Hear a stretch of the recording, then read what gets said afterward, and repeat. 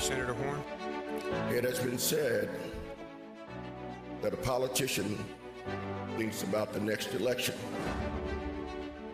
A statesman thinks about the next generation. Ladies and gentlemen, this is one of those moments. Senator Jordan. This is a glorious day because we have a potential to do what is right and what is just for all 3 million of us. So let's move and get it done now. Now is the time. Thank you. Will you call the roll, please? Voting yes or yay.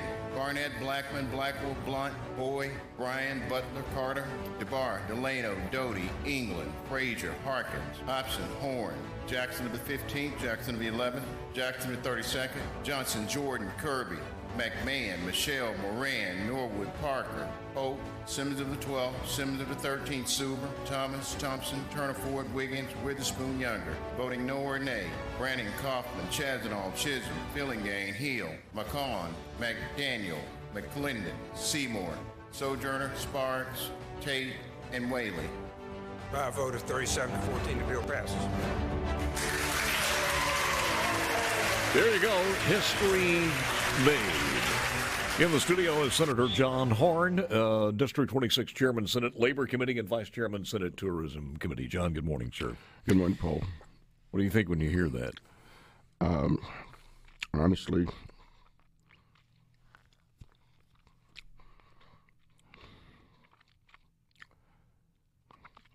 I got a little choked up.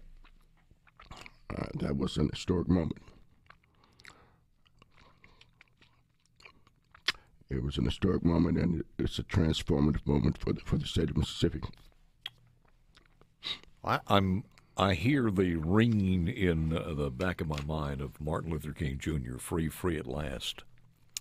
Of something that nobody, unless you deal with it on a daily basis, realize what that flag meant.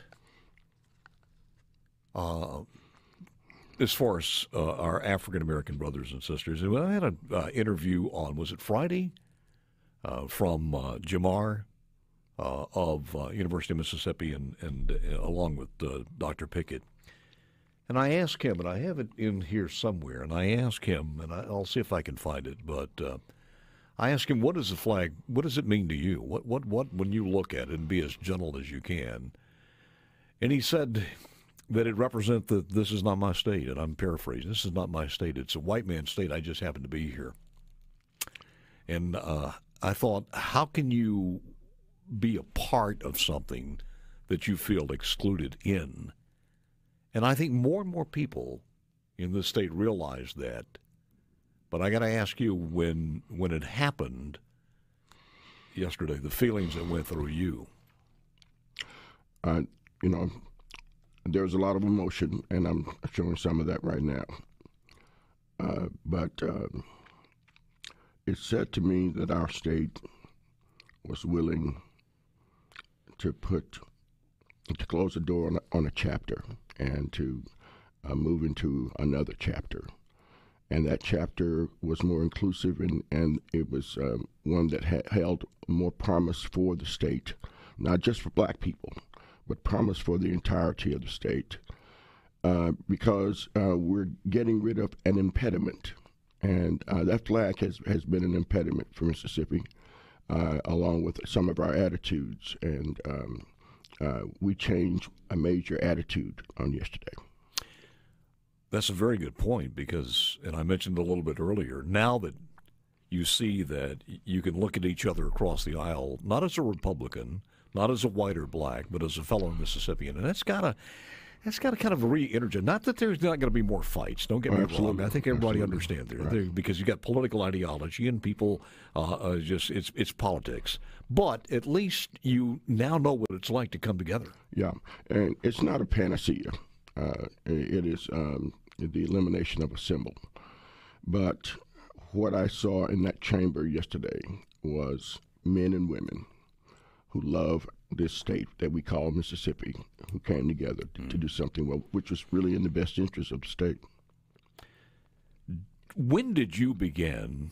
Because this thing happens so fast, and that's probably one of the reasons that we didn't let other people come in and screw us up, and we didn't have a lot of people buy radio ads for or against or whatever it happened to be. And the expediency of this was probably one of the reasons we were able to do it. But when did you begin? Several weeks ago, you look at this. When did you begin to think, you know what? Maybe it is time.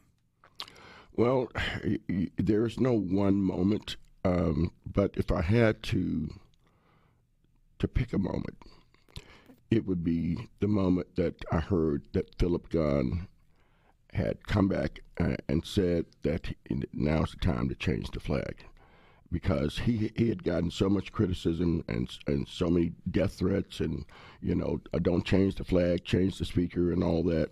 And the fact that this guy decided that he was going to speak up once again and that we were going to get this thing done. And it was probably at that moment that I realized we had a fighting chance. I talked to him. Of course, he was on a few minutes ago. And I'm not going to say anything about it because it's up to him to do this. But the stories that he alluded to me, and he just touched 0.1%, but I could see it in his eyes. And I also know that his phone was overloaded. Not only death threats, but some of the most horrific things could have been said about him to threaten himself, his livelihood, his political future.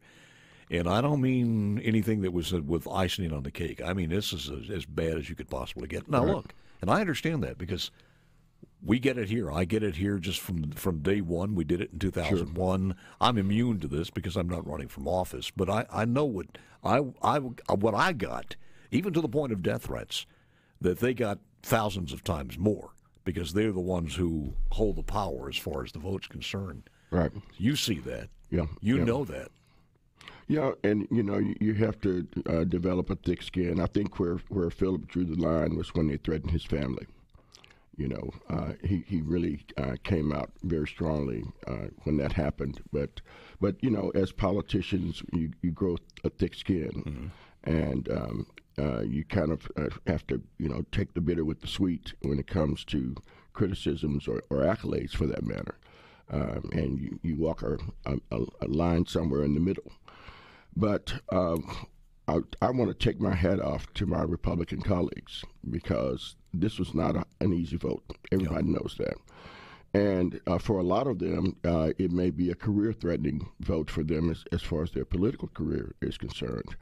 I, however, believe that in 3 years, I think that we will see so much progress in Mississippi that people will say, yeah, they did the right thing. And hopefully those who took a hard vote won't be punished for standing up and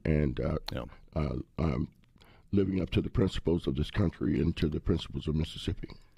I look at some of the African-American seniors who are members of your body over in the Senate and also in the House, but it's a long, long time. And he was with me a couple of weeks ago, Senator Jordan. Yeah.